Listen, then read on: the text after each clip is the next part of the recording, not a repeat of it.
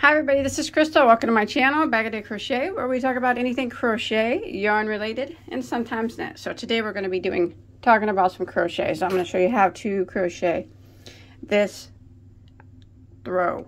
It's very, very easy, and it's really, really warm. It's so pretty. I like it. So you can see in my picture, my cat already claimed it, but this one is actually done in Christmas colors, but you do not have to do it in Christmas colors. You can use any color yarn that you want. But isn't it pretty? So it's all one stitch, and it's just a one row repeat. This is the bean stitch. So if you're not familiar with that, I'll show you how to do it. It's a very easy stitch. It's a bit of a yarn eater, but trust me, it is well worth it. Now I don't have a lot of room here to show you, but this is a self-striping yarn. It was not color controlled at all. So the stripes went wherever they went. It worked out nice.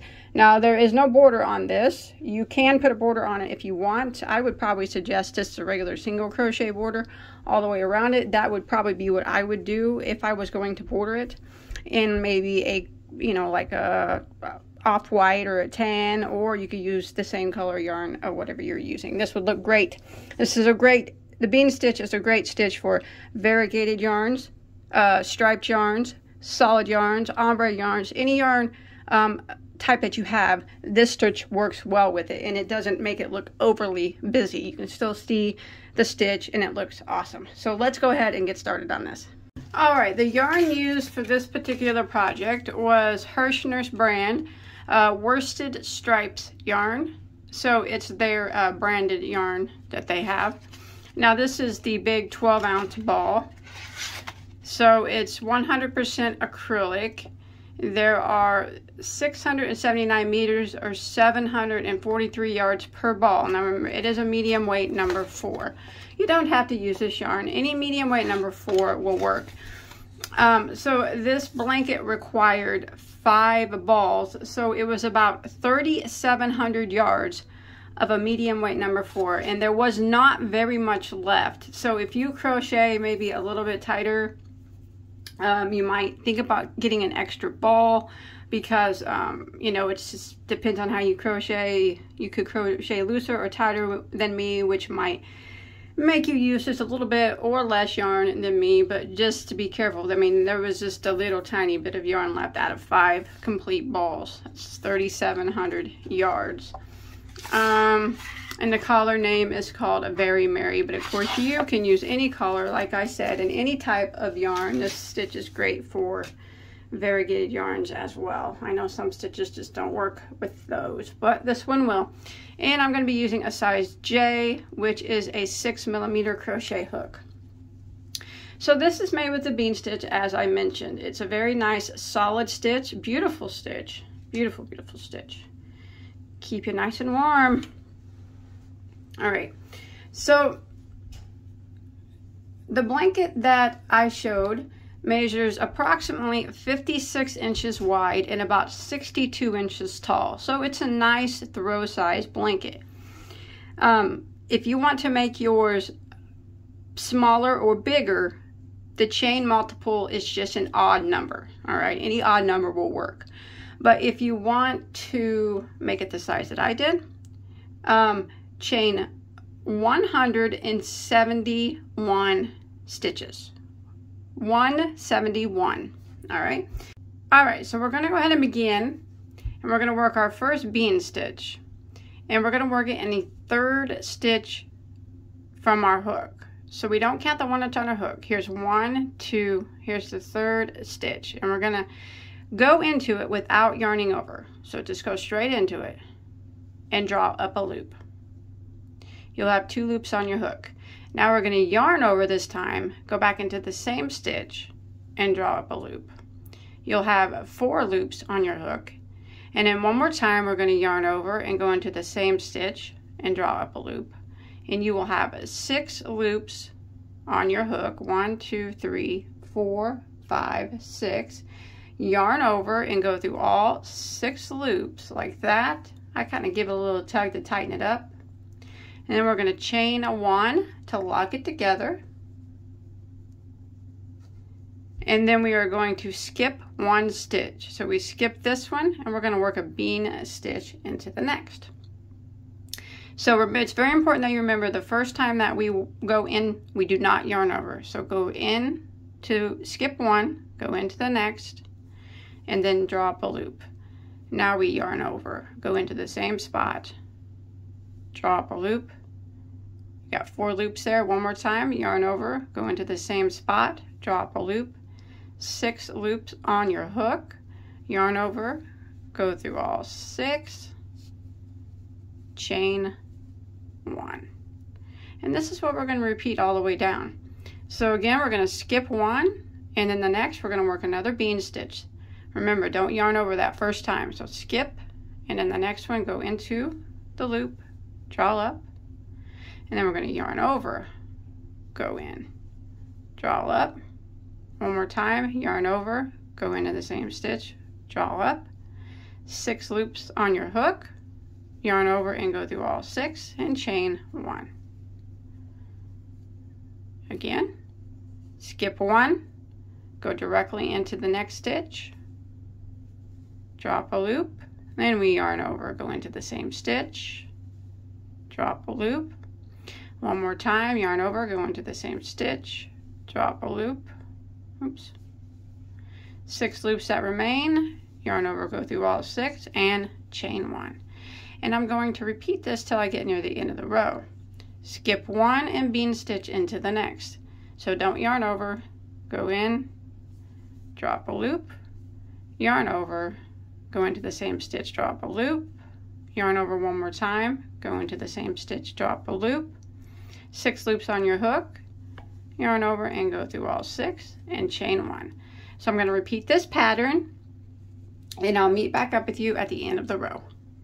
Alright, I've made it to the end of the row, and you should be able to have skip one, and your last stitch should be a bean stitch. So I went ahead and did a bean stitch there into the last, and what we're going to do is yarn over and go through all 6 loops like that.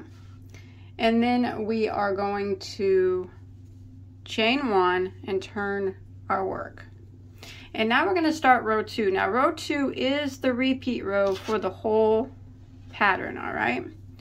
So we are going to start off with a chain of 1, and we are going to be working a bean stitch. Now if you pull these stitches to the bean stitch to the side, you'll see this little V right here. That's what we're going to be working our bean stitches in. So you kind of got to pull it apart to see it. If you hold it right, so it kind of looks like a V. See that? So remember, it's very important. The very important part is remember to never yarn over the first time you go in to do a bean stitch. Go in there, go into that spot, and drop a loop, and then yarn over. Go into the same spot, drop a loop, and yarn over again. Go into the same spot, drop a loop. 6 loops on your hook, yarn over and go through all 6, chain 1. And then we're going to jump over here in between the next 2 beans. If you pull them apart, there it is. You see that? That's where we're going to put our next bean stitch. So go directly into it and drop a loop. Yarn over, go into the same spot, drop a loop. Yarn over again, go into that same spot, drop a loop. 6 loops on your hook, yarn over and go through all 6, chain 1. Again, here's your next 2 bean stitches, pull them apart, and there you see this little spot here on the side of the bean stitch. That's where we work in. So go right through it, drop a loop, and then we yarn over and go through it. Drop a loop, yarn over one more time, go into that same spot, drop a loop, 6 loops on your hook, yarn over and go through all 6, chain 1, and this is what we're going to repeat all the way across. Again, here's your next 2 beans, pull them apart, and you see that little V. That's where we work. So go right into it, drop a loop, and then we yarn over and go into it, drop a loop. Again, yarn over, go into the same spot, drop a loop, 6 loops, yarn over and go through all 6, chain 1. And as you can see, the B stitches start to get like catty-cornered.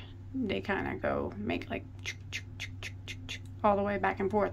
Gives it a nice texture, a nice look. Again, here's your next two beans. Pull them apart and you can see right where you need to put your next bean stitch. So go right into it, draw up a loop, then we yarn over, go into it again, draw up a loop, yarn over one more time, go into the same spot, draw up a loop, yarn over and go through all 6 and chain 1. So I'm going to repeat this pattern until I get to the end of the row. Alright, I'm coming to the end here. I just did a bean stitch here in between these two. I chained 1, and now I'm going to put a bean stitch in this space here on the end where we have those chains. Go right into that spot and work a bean stitch.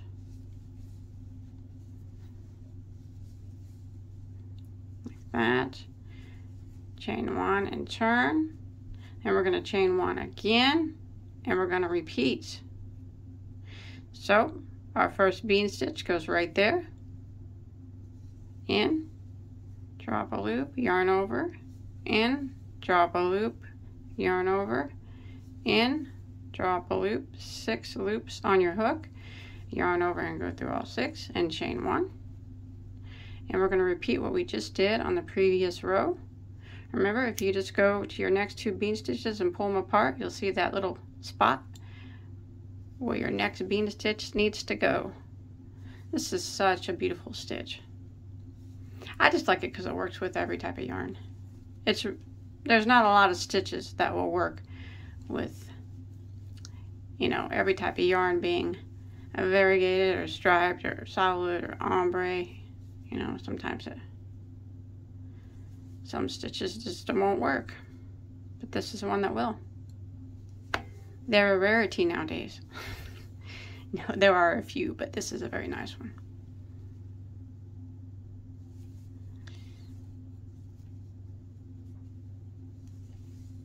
If you look here, you can see how the bean stitches are going catty-cornered again. See that? Isn't that cool? So I'm going to go ahead and repeat this until I get to the end of the row. And again, when you make it to the end, you always put a bean stitch here in this last spot, this last little chain 2 area that we do.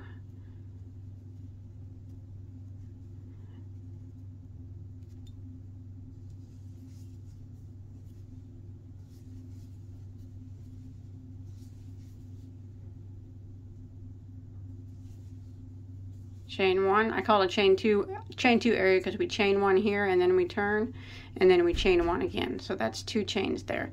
So that's what's always at the end there that you work your bean stitch in. And I'm just going to keep repeating this. You just keep repeating it. You repeat it until you get it as tall as you want it to be.